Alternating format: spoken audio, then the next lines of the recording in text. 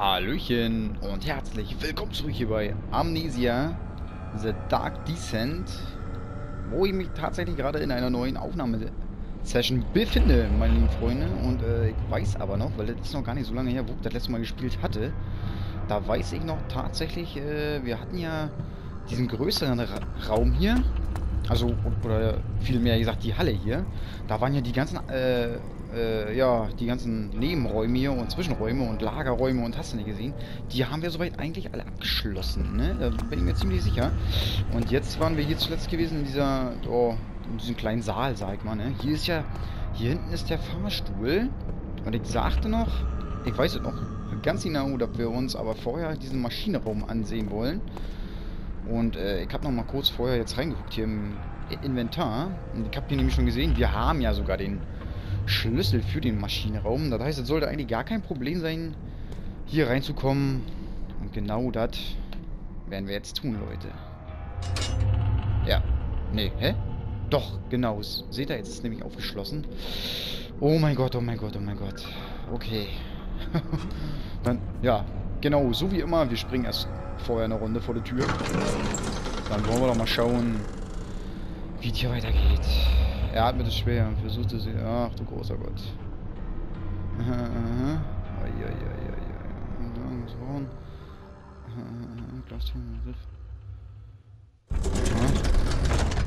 Okay. Meine lieben Freunde, jetzt sind wir hier tatsächlich in dem Maschinenraum. Und ich hab mal schon... Haben wir eigentlich noch Lampenöl? Wir haben gar nichts mehr. Doch Zunder haben wir noch hier. Die Zunderbüchsen. 6 Stück haben wir davon. Okay. Ich hoffe natürlich, dass wir hier wieder auch ein bisschen Lampenöl finden, eventuell. Und ich habe mal schon nachgeschaut bei diese Trophäen, die man ja hier auch bekommen kann. Da gibt es tatsächlich eine Trophäe. Da habe ich echt nicht schlecht gestaunt. Da gibt es tatsächlich eine Trophäe dafür, wenn man diese ganzen Zunderbüchsen findet. Ich hoffe natürlich jetzt, dass ich noch keine verpasst habe, aber da glaube ich ja, genau, was ist das hier für ein Ort? Da glaube ich doch eher weniger dran, dass ich die tatsächlich alle schon gefunden habe. Das bezweifle ich ganz stark. 5th of July, 1839. Today I went to the university looking for answers. I was able to sneak into Herbert's office and pick up an address book along with some relevant textbooks. Professor Taylor at the Faculty of History was very helpful, and I managed to approach the subject of the orbs. The most interesting aspect was the prevalent trace they had left in our culture. The mythic orbs may, in fact, have inspired the globus cruciger, which so many royal regalia holds to this day. In ancient times, the orbs were held by priests as a symbol of the sun and its power. As I was leaving, I overheard a disturbing conversation. Sir William Smith, the geologist, was killed last night. Less than a fortnight had passed since I'd asked for his expertise. I know it's silly, but I can't help feeling responsible somehow. Ach du großer Gott. Junge, Junge, Junge. Okay, jetzt haben wir also tatsächlich auch noch erfahren, dass diese Kugeln hier, oder die wir ja nur suchen, aber es gab anscheinend auch mehrere davon früher. Okay, die Kiste können wir hier nicht bewegen. Ist das vielleicht trotzdem was hinter? Nein. Das wohl tatsächlich ein Symbol dafür war, die Sonne der Kraft wurde wohl damals so genannt. Hier haben wir auf jeden Fall wieder... Nein, Mensch, ich drücke auch richtig den falschen Knopf. Hallo, die Zunderbüchse hier bitte. Ja, danke. Einmal bitte wieder aufstehen. Oh, uns geht jetzt schon... Mach mal an hier, genau. Der Daniel, der zittert ja hier schon wieder am ganzen Körper. Und was ist das denn jetzt hier bitte schön? Hier sind lauter Hebel. Mit römischen Ziffern. Warum ist hier vorne 1, 5, 6, 5, 2... Hä? Ich hab gar nichts gemacht! Ich hab gar nichts gemacht! Runter! Warte, nein! Bleib doch wieder gerade stehen, bitte. Hier, mittig. Bitte, mittig. Hallo? Geht das nicht? So, halt, halt!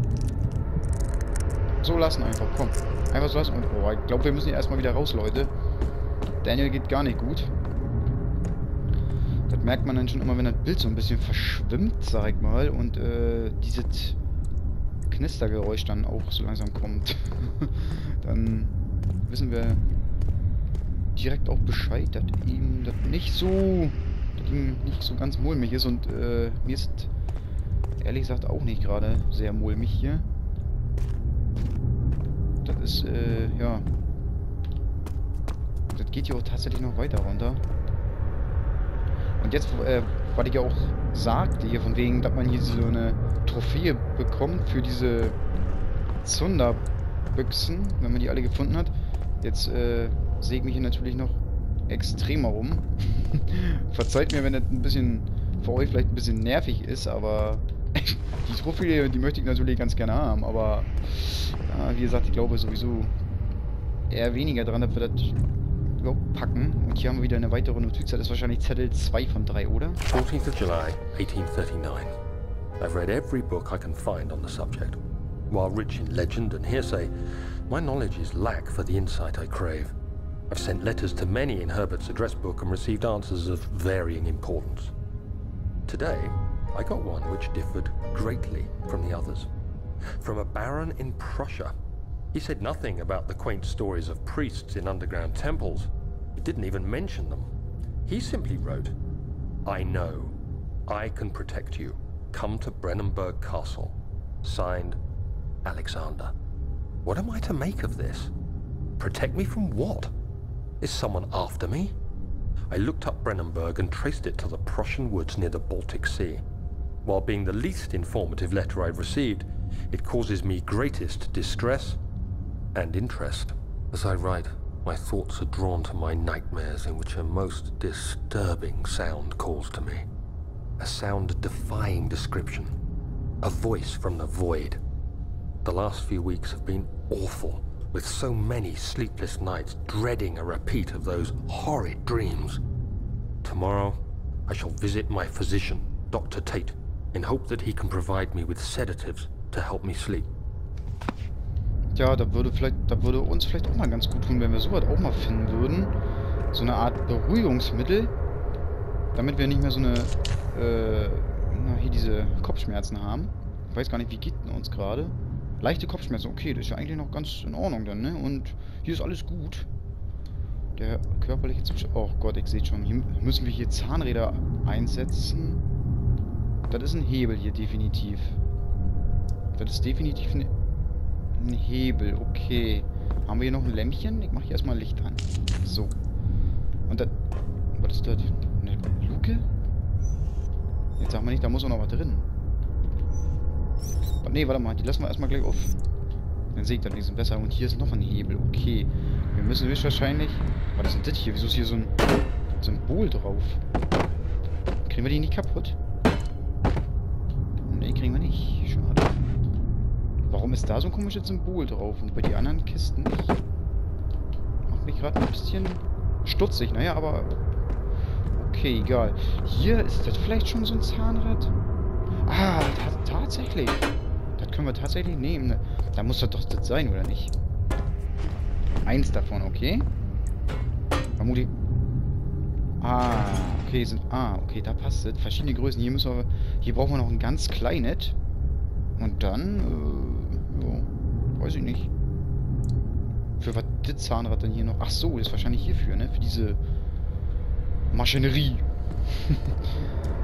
Okay, das heißt, wir müssen noch 2 Zahnräder finden. 2 Zahnräder. Okay, das sollte uns eigentlich gelingen, oder? Hier ist es wieder sehr, sehr dunkel gerade. Oh, Lampenöl. Mach voll. Okay, das Öl ist jetzt hier aber leer. Machen wir das an. Reicht das vielleicht schon, wenn wir das ein bisschen anzünden? Wer kommt näher? Alter, mach keinen Scheiß. Hier haben wir nur einen Spaten, Hammer, eine Feile oder einen Stechbeitel. Okay, aber Zahnrad sehe ich... Oh. Aber ein Zahnrad direkt sehe ich jetzt hier nicht. Okay, dieser Raum hat so jetzt eigentlich dann nichts weiter, ne? Der hat uns jetzt hier zwar ein bisschen Lampenöl wieder gegeben, aber wie viel haben wir denn jetzt drin? Ach, voll sogar. Boah, ist ja super. Okay, da müssen wir uns auch jetzt auf jeden Fall noch ein bisschen aufsparen. Wir wissen ja, hier vorne war ja noch eine Tür gewesen. Noch bin ich ja guter Dinge wieder. Noch bin ich guter Dinge. Wenn man immer so eine neue Session startet, dann geht's ja auch immer. Ah, hier liegt ja noch eins, ne? Ist das vielleicht schon das Richtige? Vermutlich, ne? Das könnte passen, ne? Wir brauchen auf jeden Fall noch irgendwas ein bisschen größer ist, ne? Das wird das sein. Wie, das passt nicht. Warum nicht? Warum passt das denn? Wieso passt das jetzt nicht? Na, komm schon. So, und dann... Nee, das ist tatsächlich zu groß. Ach, da, so muss das hin. Ja, das hatte jetzt gar keine Wirkung hier. Komisch, ne? Okay. Hätte ich jetzt zwar nicht gedacht, dass das dahin muss, aber ich habe gedacht, da muss jetzt vielleicht ein ganz, ganz kleines hin, aber so ein großes, naja, okay. Ist ja halt ein Spiel. Ist ja auch real. Okay, und das dritte und letzte Zahnrad vermute ich ganz stark, dass das hier drin ist. Aber wer weiß, was hier noch drin ist. Bitte kein Monster, Wächter, wie auch immer. Okay, die Lampe ist ein bisschen schwach. Machen wir die hier mal noch mit an. Hallo? Und dann lesen wir erstmal die dritte und letzte Notiz. 17th of July, 1839. How has this escaped me? They're all dead. Limbs scattered, heads split down the middle, their skin flayed as if boiled. I feel like I'm falling into myself. What's happening? Sir William Smith, Professor Taylor, now Dr. Tate. Is it following me? How can it not be? It's the damn thing I brought from Africa. Something is after me. I have no choice but to trust the Baron. He better know what he claims. If he is wrong, I suspect he'll regret it as well. Ja, wenn er sich irrt. Wenn er sich irrt. Oh, hier haben wir noch einen Zettel. Aha. Was? Ein Memo? Maschinenausstattung. Aha. Ah. Ach, das ist sowieso für den Aufzug. Aha, alles klar. Okay. Aha. Ja, haben wir ja schon.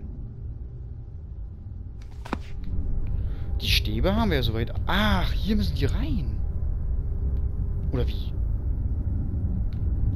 Sieht ganz danach aus, ne? Okay, dann probieren wir das einfach mal. Nehmen wir doch mal den. Zack. Ich hoffe, kann ich den da jetzt rausmachen und den hier vielleicht sogar reinmachen? Oder geht das tatsächlich nur da? Ach du Scheiße. Ach du Scheiße. Ich weiß jetzt gar nicht, was ist. Hä? Was geht hier wieder ab, Alter? Mach mal das Licht an. Hier steht ja so... Strom. Strom. Ja. Ist ja super. Ich weiß ja jetzt gar nicht, welcher wo reinkommt. Ha. Ja. 4 Phasen. 4 Phasen. Okay, den roten vermute ich ganz stark hier. Nur jetzt wegen diesem Viereck. Wisst ihr? 4 Phasen. Okay, dann haben wir noch einen Kreis und ein Dreieck. Was ist hier nochmal? Strömungskreislauf. Das vermute ich hier. Weil das ist ja wegen diesem halt nur so wegen Kreislauf. Rund. Ah Mensch, ich muss auch jedes Mal wieder springen. Ah, und das scheint sogar richtig zu sein. Okay.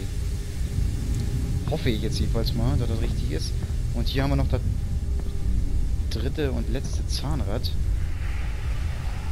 Da gib mir mal bitte. Und wir wissen noch ganz genau, was jetzt gleich passiert, oder? Ich hoffe nicht. Ich hoffe nicht, dass der jetzt gleich wieder hier auftaucht. Der Wächter. Also sprich die Monster. Wir wissen jetzt mittlerweile schon, dass das mehrere sind. Okay, ran hier, komm.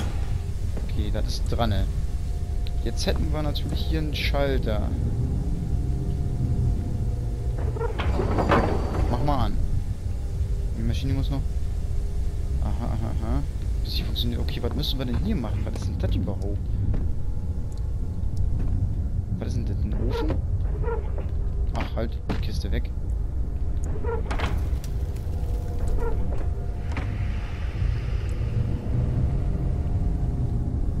Nichts im Brenner, was man anzünden kann. Dann nehmen wir doch mal so eine kleine Kiste hier, oder? Ja, das scheint nicht... Das wird nicht passen. Verdammt.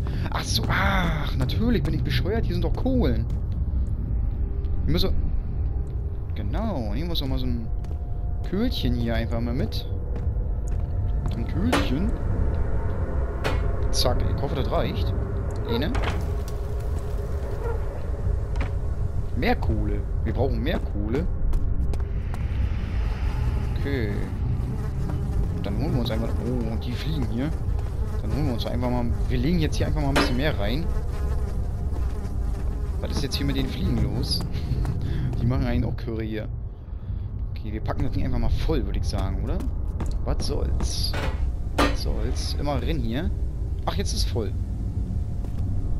Okay, dann machen wir an. Huch. Dann machen wir mal einfach mal an hier. Okay, und jetzt vielleicht den Hebel. Mag das sein? Noch mehr bearbeitet werden.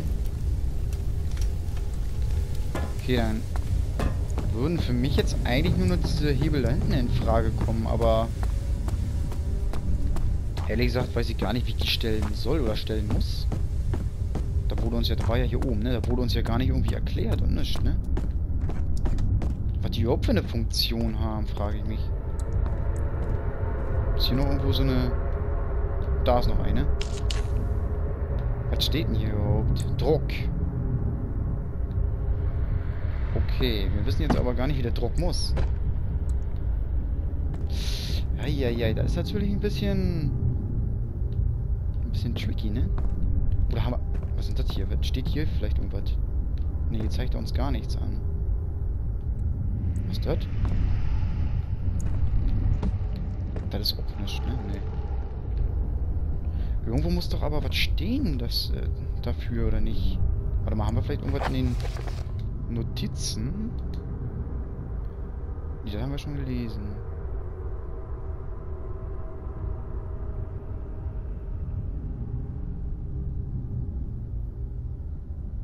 Ja, das haben wir schon gelesen. Tagebücher. Achso, das sind die Dinger, die wir jetzt immer gefunden haben hier. Die Rückkehr. Ach, das, ja, das sind alles diese Sachen, wo wir jetzt schon waren. Okay. Und hier? Nichts vorhanden. Das heißt, uns wird hier tatsächlich nicht erklärt, wie wir das jetzt hier zu machen haben. Okay, ja. Machen wir einfach mal 1. 1, hier ist die... Ah, hier ist ja zweimal die 2. Ja, warte mal, dann hier die 2. 3. Haben wir irgendwo die 4? Ja, da oben. Scheiße. Ha. Nehmen wir einfach mal die... Das ist ja die 6 hier, ne? Okay, warte mal, ich mach jetzt... Ich nehme dann vielleicht doch mal lieber den hier.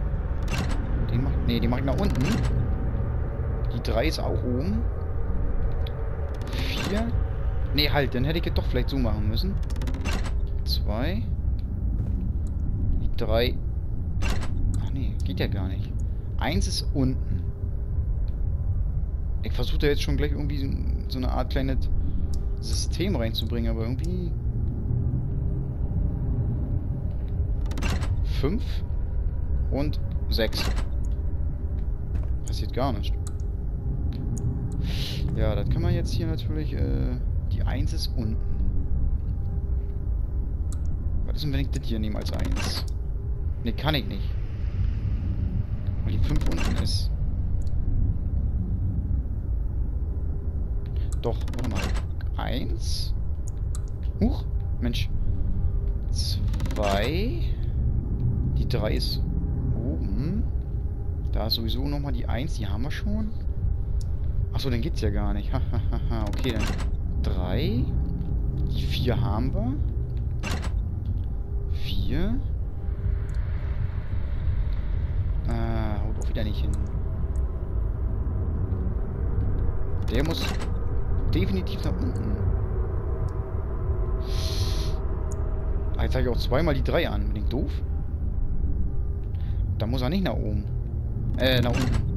1 kann so bleiben. Hier ist nämlich auch nochmal die 5 und hier ist die 6, aber irgendwie geht's nicht. Ach du großer Gott, du großer Gott. Okay, Leute, wisst ihr was? Ich glaube, da muss ich tatsächlich mal eventuell ein bisschen selber offscreen nochmal rumprobieren. Und wenn ich es tatsächlich gar nicht hinbekommen sollte, dann, ja, weiß ich nicht. Muss ich wohl nachgucken. Weil das finde ich jetzt gerade ein bisschen sehr krass. Aber, ja. Dahin würde ich erstmal sagen, wir verbleiben so. Ich werde jetzt einmal nochmal, wie gesagt, ein bisschen rumprobieren. Selber erstmal. Und, ja. Dann, würde ich sagen, sehen wir uns im nächsten Part wieder, Leute, ne? Wenn ihr denn möchtet. Ich würde mich natürlich riesig darüber freuen, das wisst ihr. Und, ja, sage bis dahin erstmal Tschüss. Bis zum nächsten Mal. Haut rein.